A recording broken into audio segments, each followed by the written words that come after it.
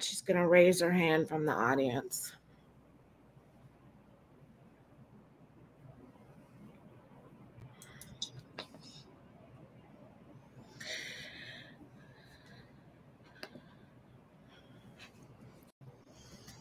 Welcome, everybody. Welcome to the stage, Emily. Thank you. Hopefully you are able to share screen now. I should be able to, yes. Okay, well, we can get started whenever you're ready. Steve, we should probably introduce Emily, even though everybody already knows who she is. Just be nice. Hey, good morning, everybody. Welcome to the next session. We're here. We're going to discuss some of the results and get feedback from the breakout sessions from late yesterday. So leading this effort is Emily Smale, who's the Executive Director of the GeoBlue Planet, and also has worked quite closely with AquaWatch for a number of years here.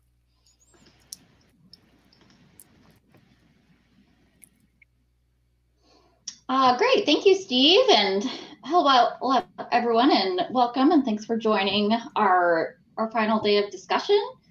So what I have teed up here is I'm going to give a quick recap of the AquaWatch current structure and some of the activities, just as a reminder while we're going to get into the discussion about how to move forward. And then I will give a summary of some of the points that we got yesterday from the discussion. And then we are going to go into the lounge. So we'll have everyone join table 1. And then we're going to have a discussion there about some future directions that we can take. All right, so just a review of the current state of AquaWatch. So one thing is just a reminder that the group on Earth observations, which AquaWatch is nested under, has now 4 what they call engagement priorities. And so these are global policies that GEO is aiming to support with Earth observation data. And those are the Sendai Framework for Disaster, the UN Sustainable Development Goals, the Paris Climate Agreement, and then the most recent agenda is the New Urban Agenda, which is part of UN Habitat.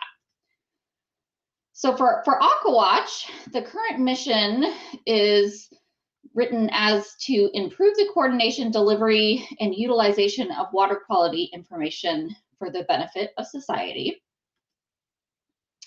We have a primary goal, which is to develop and build global capacity and utility of Earth observation derived water quality data, products, and information to support water resources management and decision making.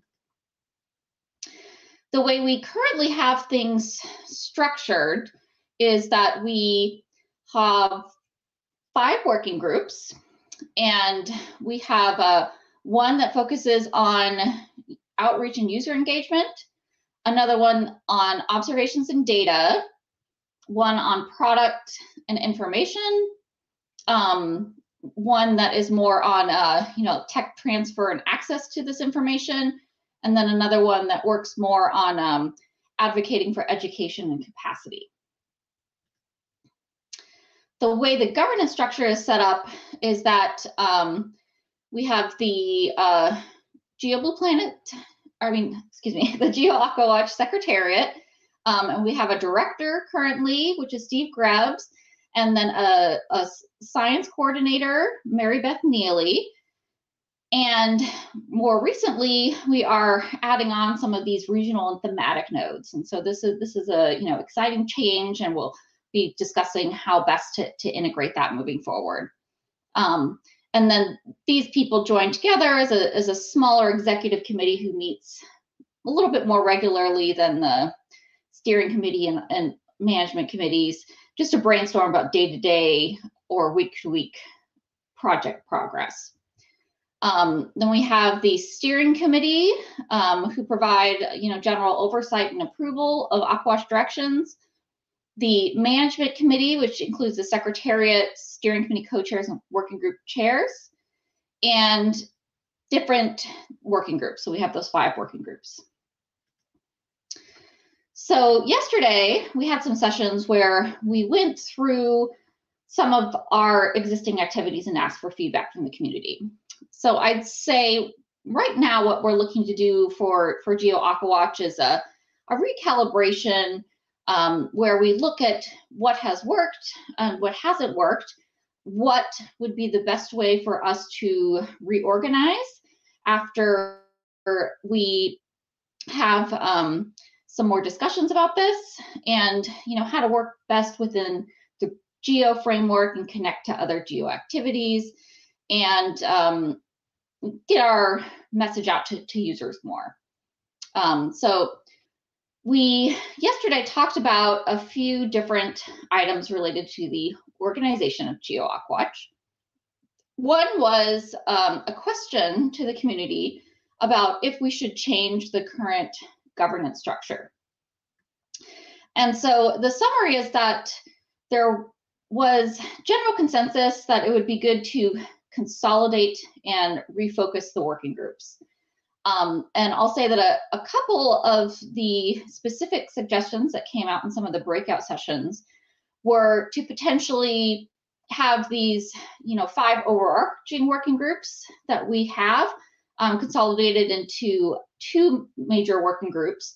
So one that would focus on technical issues like CalVal, data processing, things like that. And then another one that would work more on the stakeholder engagement, capacity development, outreach type activities. And that within these groups, we could think of them as pools of experts, and that we will then create sub-teams and groups who are going to work on a specific project or deliverable. So I'd say that that's how we have operated for some of the initiatives we did that were successful, such as this Google Earth Engine project, and some of the papers that have been produced.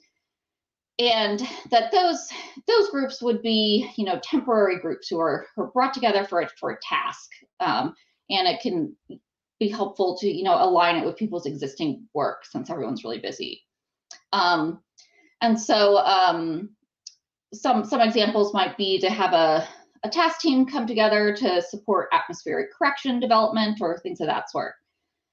There was also a discussion about for some of these more user-focused activities and trying to have overlap or relationships with regional geos as well as other thematic geo initiatives. And one way we could do that would be to have some joint working groups on specific themes. So for example, I work primarily on the Geo Blue Planet initiative, which focuses on ocean and coasts. And we have a coastal eutrophication working group. So one thing I've been thinking about is, would it be helpful to broaden that out to a general eutrophication working group? And it would be a joint between Blue Planet and AquaWatch. And from there, we could have sub-teams that work on, the inland SDG water quality, and then the coastal SDG water quality activity, for example, but that at least then we would have some cross-fertilization so that there's a little bit more collaboration between the inland and coastal activities.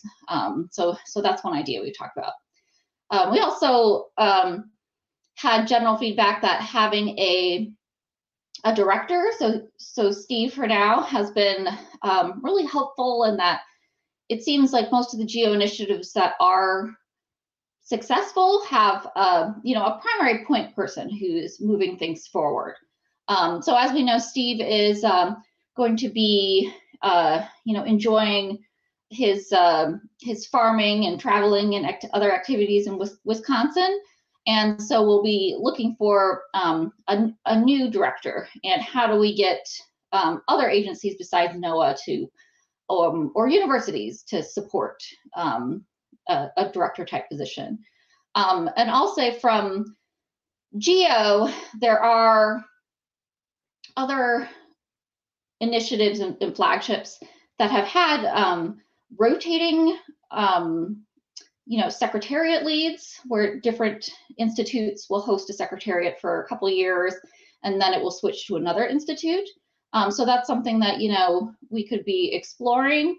And then there also are some geo activities that where a member country will second someone to the geo secretariat to serve as a kind of initiative director. So an example of that would be the GeoGlam director, who is based out of the geo secretariat. So that could also be an option if there's a country who wanted to nominate someone to be a director. And then we also had some feedback that we need to clarify the roles of the committees. In terms of what's working and what's not, everyone agreed that Mary Beth really does a great job with social media and getting activities for AquaWatch advertised, and that we've had success on some of these projects that we've done that are more focused tax with the deliverable. So that seems to be something that works really well for us.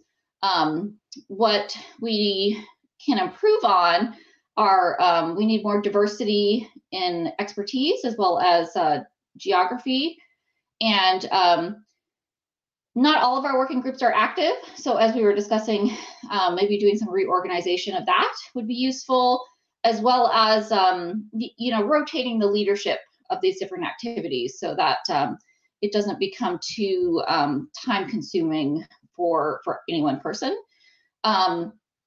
We have another challenge in that there are some similar activities that are popping up internationally, such as the World Water Quality Alliance and the Prime Water community group on Earth observations for water quality. And how do we liaise with these groups and make sure that we're all working together and not having competing efforts. And also we don't get invited to every high-level international water quality activity, and we'd really like it to be that if someone's doing an Earth observation activity on water quality, that one of the first things they think about is AquaWatch. So we want to get more name recognition and branding moving forward. Ways to do that, people were saying yesterday that we should be more proactive in inviting people to be part of AquaWatch. So the way we've done it, primarily in the past is, people who volunteer themselves. And, one thing that came up in some of the discussions are that, depending on the culture, some people will not nominate themselves. Like you will need to ask them to participate. And that we also need to be aware of some countries and areas and agencies that have kind of strict hierarchy in terms of who can participate in these types of committees. So that's not something else that we need to think about. We also talked about trying to get people who are involved in AquaWatch to think of themselves as ambassadors in their institutes as well as their country.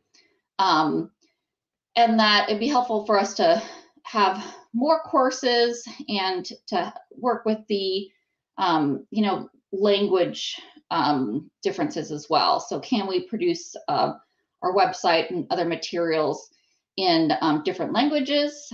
So, because if you do a training, for example, in South America, you will miss a lot of people if you don't do it in Spanish, for example.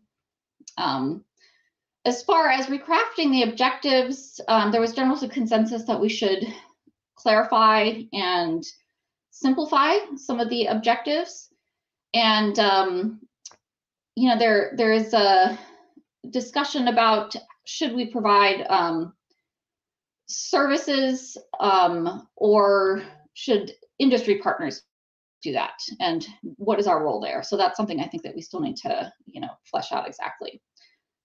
In terms of, funding, one thing that was that people thought we should try to participate more formally in some of these UN and SDG activities, and put together a strategy for approaching donors, like aid agencies or other groups like that. And, you know, along those lines, should we, you know, put together a group of people that or organizations that we would be interested in funding, and then, you know, approach them, and how would we do that? And then there's also that a lot of the activities have relied on, you know, funding that people get for individual projects. And so moving on to the future directions for some of the major challenges that are facing the water quality community today. One that came up pretty frequently yesterday was that atmospheric correction is a challenge, and across the community, it would be really helpful if we could make it easier for people to ask for help or advice on developing their own atmospheric corrections. So that could be something that the AquaWatch community could support. There was also a lot of discussion about, you know, trying to do more capacity development training and how-to manuals, things of that sort. And, you know, thoughts about what we were talking about with these, you know, kind of subspecialty groups. So can we create little task teams that are working on specific activities, and then how would they be related to the node? So would you have a node that's the lead of in situ measurements or validation, CalVal, something like that. And then there was also, you know, just general challenges that some of the water quality community faces, that there aren't a lot of standards in some areas, such as in situ optical measurements. And so it might be helpful for AquaWatch to tackle that. There is not enough calibration validation data. So what can we do to improve that? And that we also need to keep in mind that a lot of countries do not have the bandwidth to download a lot of this data or you know, process it themselves, and that we may need to think about how else to get information out to people who don't have the strong bandwidth. In terms of how we can do this better, there was a lot of support for more online events, and that are more you know, interactive. So like what we're having now, where we have some of these discussions, that we should do more direct mentoring type relationships, and that for all activities, it would be helpful if we defined measurable goals and deliverables, so that people really know what is expected of them, and then have a, you know, deadline. So we're working towards something. And then also just do a better job of documenting what we have done that's successful. So I'll say that, you know, the community, AquaWatch community, has been around for a long time and really has accomplished a lot, but it's not always necessarily attributed to Geo AquaWatch. So I think that that's something that could be improved. In terms of how to focus moving forward, there were suggestions that, you know, we complete and then do an analysis of this user feedback activity that Working Group 1 is proposing. Also review outputs of some of these other activities, such as the Working Group 3 paper that Andrew discussed earlier. And one thing that also came up a lot was that, you know, for water quality, one thing that's really missing in a lot of places is information on how to calculate uncertainty and quality assurance. Or if you have a product, how do you know what the quality of it is?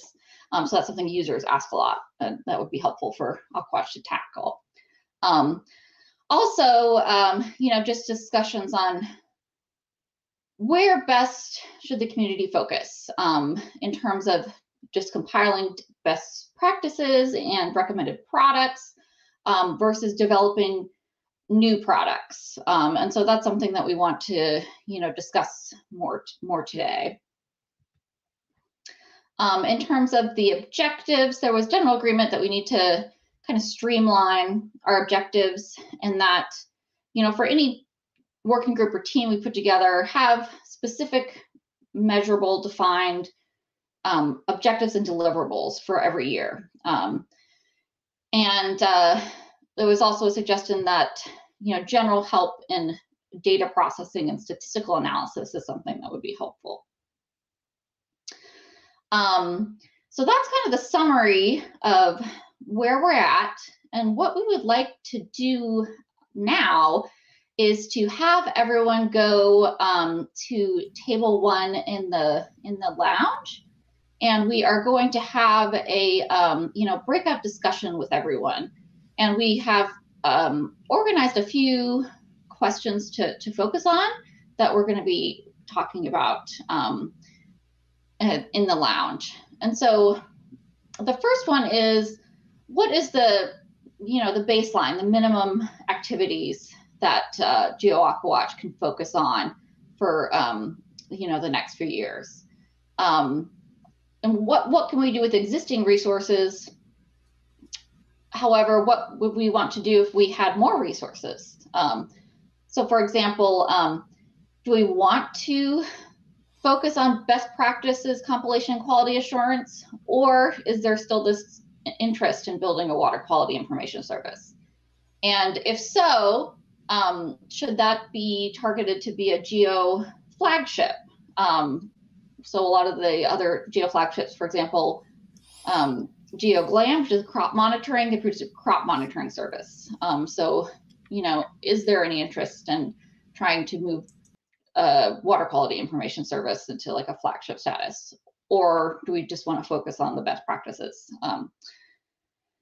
For our new nodes, we have this exciting node that's being formed at the University of Stirling for a European node, and we also would like to try to expand that to other regions to help our geographic spread. So what does a European node want to focus on, and how can we integrate that best into GeoAquaWatch? And then we also want to talk about how we get more contributions from the community. So what can we do to get all of you involved more? And some frank feedback for that would be really helpful. Things that work and don't work. I know one thing is that because this is a voluntary activity,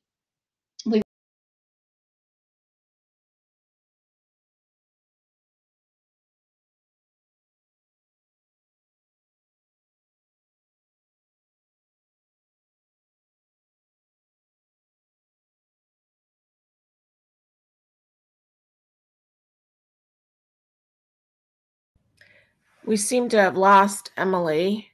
Let me see if I can get her back. Okay.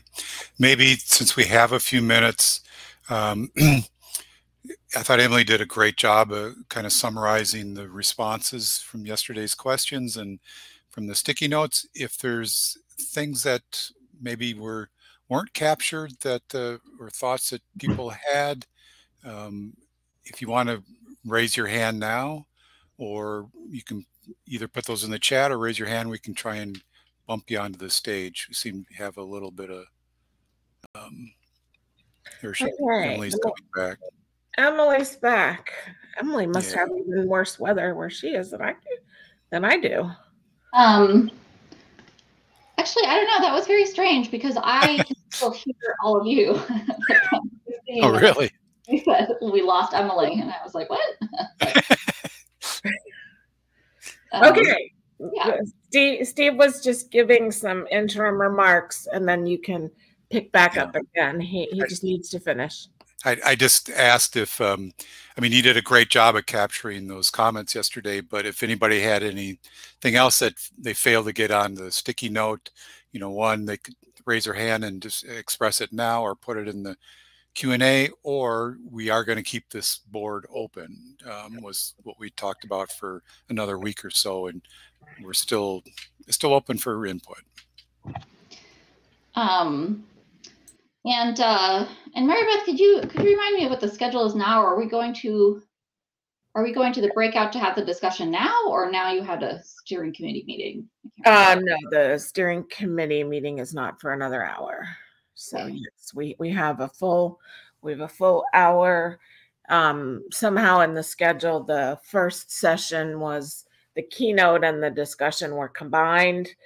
But we came over here for the discussion a little early. So I apologize for that. That was my oversight. I should have stayed over in the other session. But yeah. So I'll put notifications in the meeting just in case anybody gets a little lost about where we are, and try and direct everybody to the lounge, table 1. All right. Yeah. So so please join us in the lounge, and we'll go through, and have an open discussion about some of those questions that we had on the last slide there. Right. All And right. if anybody needs any instructions, I put them in the chat. And I will hang out here for a little while in case anybody has problems. All right. So we will talk to you soon.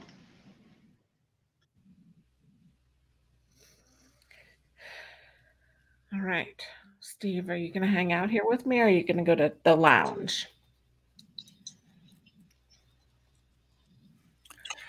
Yeah, right next to live, and then when you're out there, you'll see a grayed out area called lounge at the top of the page. Just click on that. Go to table 1. Okay. See you there in a minute, Steve.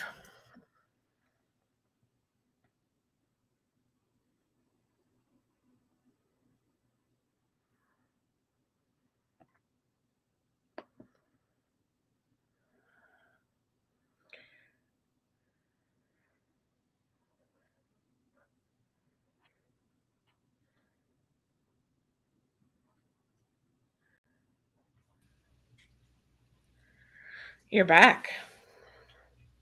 Yeah.